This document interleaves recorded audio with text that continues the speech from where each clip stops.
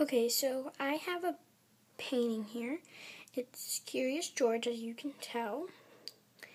I just used a canvas for it.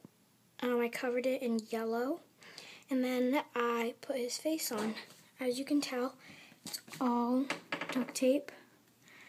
I did it, but except for the smile and the nose and the words. But the rest is all me. I freehanded the eyeballs, and then the rest I copied it. So that's it. This is my first painting. I think it turned out really good.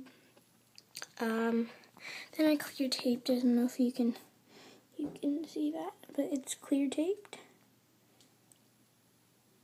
So yeah. Bye.